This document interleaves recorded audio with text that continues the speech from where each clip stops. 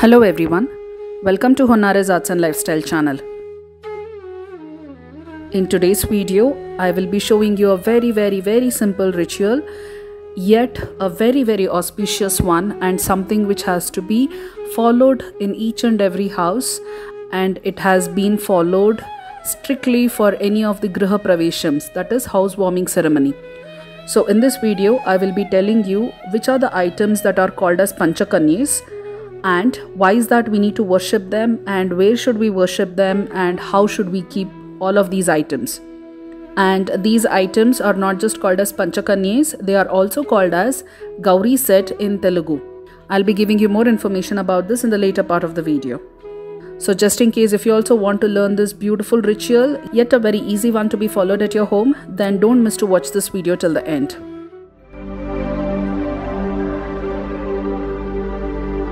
Namah Shivabhyam Navayauvanabhyam Parasparashlishtavapurdharabhyam Nagendra Kanya Vrishaketanabhyam Namo Namaha Shankara Parvatibhyam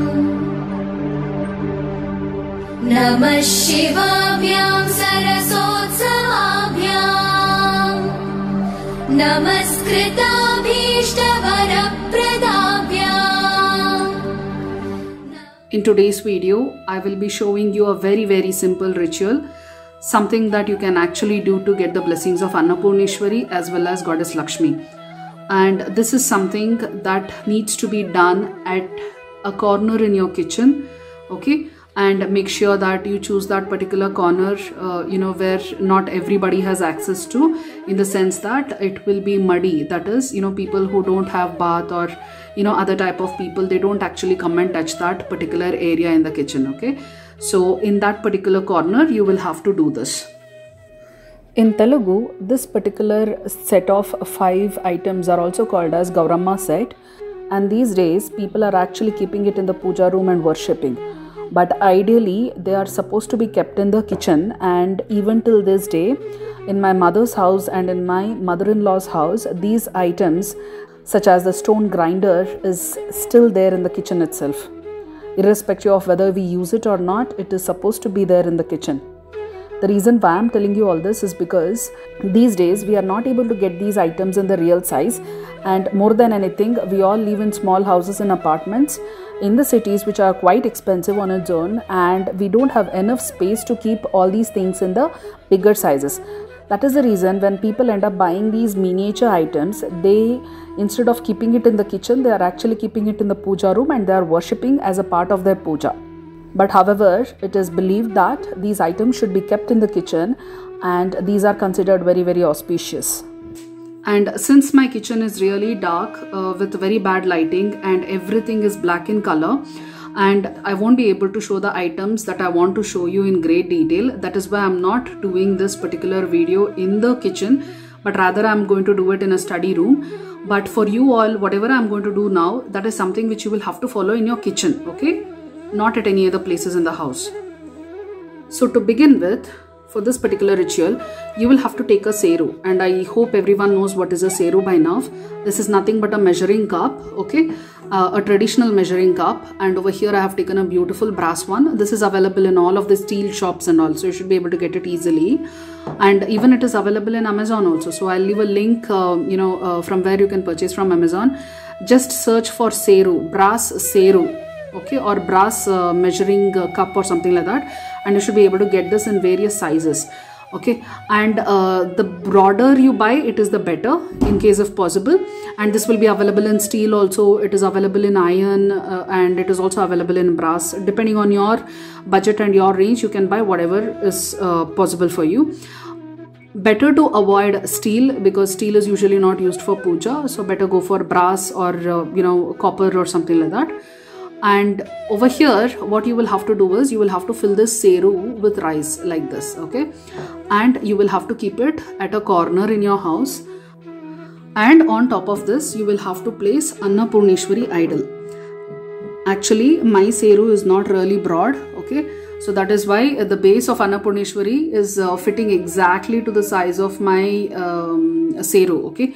But what you should be doing is just buy a little bit of broader seru, or otherwise take a smaller Annapurneshwari. This Annapurneshwari doesn't belong to me. I had actually taken it for making video for sales and all. So that is why there is a mismatch in the sizes. So just take a very small size of Annapurneshwari, and that should do more than enough. You don't really have to do any alankaram, because you are going to keep it in the kitchen, and kitchen is a place where there is going to be a lot of heat and humidity, and also there will be a lot of oil vapors and all coming out. So it is better not to do any alankaram for Annapurneshwari when you are keeping in the kitchen, unless your stove is really far from the place where you are keeping Annapurneshwari, okay. So now after placing this, then you will have to do the puja for the seru as well as Annapurneshwari.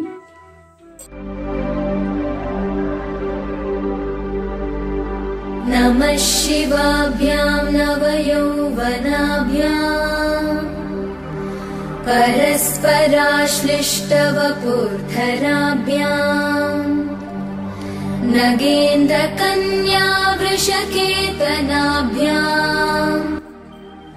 And do the puja for the seru as well.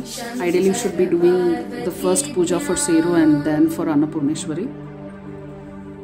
Namah Shivabhyam Sarasotsamabhyam Namaskritabhishtavarapradabhyam Narayanenarchitapadukabhyam Namo Namaha Shankara Parvatibhyam Namah Shivabhyam Vrishabhahanabhyam Virinchi Vishnu Indra Supujitabhyam Vibhuti Patira Vilepanabhyam Namo Namaha Shankara Parvatibhyam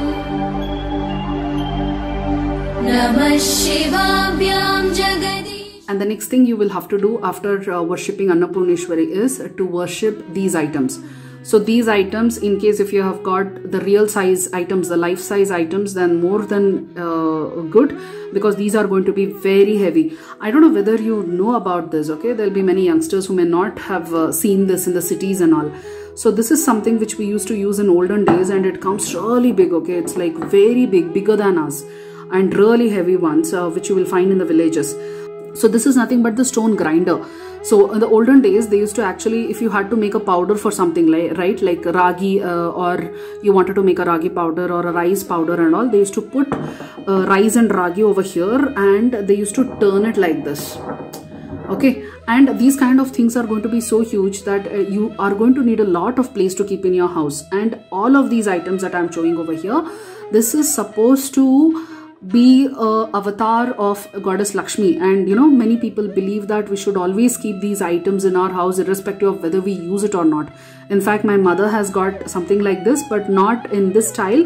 It's in the Karnatakan style. She has got the grinding stone where we actually make chutney and all, and it is believed that if you make chutney from that, then it is going to be super yummy. Rather than using your the electric mixer and all, if you make it using these kind of things, it's going to be very tasty, okay. So my mom has got something like that. It doesn't matter to which house she goes, she usually takes it, and it's a life size that she has, but we worship it, but we don't use it, okay. So that is how you also can do it. Just in case you don't have enough place to keep all these things, then you do get these miniature items which are available over here. This is available on Amazon. I purchased it for some 750 rupees or something. You do get very good quality in these, okay. You do get this in big size, okay. You do get this in a much better quality also, in case if you want to buy. So there are actually 5 things which are believed to be Pancha Kanyes. So there is another concept for Pancha Kanye where they have actually given the name of 5 women including Draupadi and all. That's a whole different concept, okay. But what I'm trying to tell you now is these wooden things or these kitchen tools are also called as Pancha Kanyes in Karnataka, and that is this is the ritual that we actually believe, and this ritual is actually followed during housewarming ceremony also. In fact, I was being guided by the priest that the very first items which should go inside the house when you are going to step inside your new house for doing the housewarming ceremony are these, okay? And these Pancha Kanyes are called like this. The first one is Onake, okay, which is nothing but a heavy wooden club used to pound substances in a mortar. It is also called as a pestle in English. So you can kind of imagine it to be something like this, but ideally this one is supposed to be of wood, and it is really big, okay? It is something like this big and very tall. They actually put paddy and all inside, and they start beating it like this, okay? And that is what is called as Vanake. And Vanake is something which we actually worship even during marriage, okay? Whenever a bride and a bridegroom are going to get married, usually in our custom, in the night we are usually going to have this puja. So, and this ritual where we actually take the paddy and we do like this, and then we perform a particular puja ritual for it and all. So this is considered as one of the Pancha Kanyes. Pancha Kanye is a group of 5 divine women, okay? And there is also a story associated with this Onake. The original Onake is something which looks like this. In Karnataka, there was a woman who was called as Onake Obava. And this particular woman single-handedly fought against Hyder Ali's soldiers in the kingdom of Chitradurga of Karnataka. I will be telling you a story of Onake Obava some other time, but if you just Google on Onake Obava, you're going to get beautiful movies, beautiful songs related to Onake Obava, where they show on how she fought against Hyder Ali's soldiers as a single woman, and all she had was this particular Onake to kill them, okay? She didn't have anything in hand. And it happened while her husband was having lunch at home. So she couldn't even call her husband, who was supposed to alert the soldiers in her kingdom so that the enemy soldiers have entered and they have to fight. So that is when this particular incident happened. And in the state of Karnataka, she is celebrated along with Abbakka Rani, Keladi Channamma and Kittur Channamma as one of the foremost women warriors and patriots. So that was a story about Onake, okay? The next one is something called as Mantu. So Mantu is nothing but the wooden beater which is used to make buttermilk or lassi, and I hope everyone would have seen this, okay? Initially in the olden days, and even today in my mother's house and even sometimes in my house, we occasionally use this rather than the electric beater, okay? The next one is Mudde Ittu Kolu, okay? Mudde Ittu is nothing but the ragi ball. I think many of you would be knowing that in South India, we all love eating ragi balls, right? So when you are going to make that ragi ball, that mixture, after it is mixed with water, it becomes really hard. And you cannot use a spatula to mix it, to make sure that it cooks evenly. So for that, what we do is we actually use a wooden stick, okay, to turn that ragi paste while it is cooking. And it has to be really thick. And that is what we call it as Ittina Kolo, okay? And that is also considered as one among Pancha Kanyes. And the last one is something called as Kavgolo, okay? Again, this Kavgolo is related to ragi balls only. So while cooking the ragi ball, because that paste is going to be so thick and so hard that, you know, when we are actually trying to mix it with that wooden stick, the actual vessel starts moving from here to there. So it is not possible to hold that vessel in place, and it will be super hot. So for that reason, we actually use a Y-shaped wooden stick to hold that particular vessel in place while cooking the ragi balls, and while we are turning that, that ragi paste to make a ball and all. So even this Kavgolu is something which is very, very auspicious, and it is called as one among the Pancha Kanyes. So ideally, we are not going to get all of these things in miniature sizes. I do have this Ittu Kolu and Kavgolu in my house, but that is not something that we actually keep for worship because it's going to be really big and all. So for that reason, you can actually buy these, set of 5 miniature stone items, and you can worship these also in this particular ritual. So again, the same way in which you have worshipped Annapurneshwari, use vibhuti, then sandalwood paste, kumkum and turmeric, and keep a flower. That is it.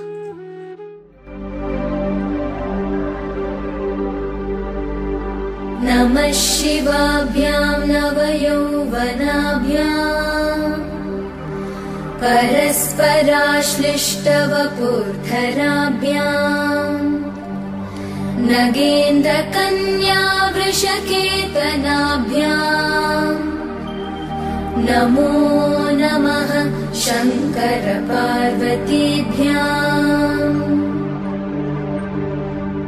नमः शिवाभ्यां सरसोत्सवाभ्याम् नमस्कृताभीष्टवरप्रदाभ्याम् नारायणेनार्चितपादुकाभ्याम् नमो नमः शङ्करपार्वतीभ्याम् नमः शिवाभ्यां वृषवाहनाभ्याम् विरिञ्चि विष्णु इन्द्रसुपूजिताभ्याम् विभूतिपाटीरविलेपनाभ्याम् नमो नमः शङ्करपार्वतीभ्याम्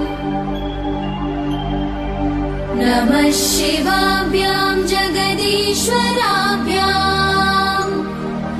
जगत्पतिभ्यां जय विग्रहाभ्याम्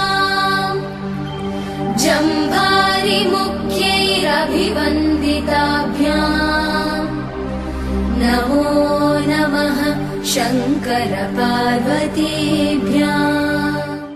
Now let me tell you the reason why you need to actually perform this particular ritual. It is because performing this ritual is going to grant you with dhana and dhanya, that is wealth and food at all times, and it is also going to give you sukha and shanti. Sukha is nothing but happiness and prosperity, and shanti is peace of mind, and it is also going to grant you arogya, which is nothing but good health in the house, and aishwarya. And this particular seru is something which is actually a swaroop of Goddess Lakshmi. Okay, so all of these items that you are seeing over here, it represents Goddess Lakshmi and as well as Goddess Annapurneshwari. So by doing all this puja, you are going to ensure that you worship both of them and you are going to get their blessings. So this completes today's video, and I hope you all have liked today's video. And in case if you want me to make more videos like this on the rituals, then don't forget to leave a comment and I will get back to you. So I hope you all have liked this video. If so, please click on the like button and subscribe to my channel, and don't forget to click on the bell icon to get automatic notifications every time I release a new video. Thank you.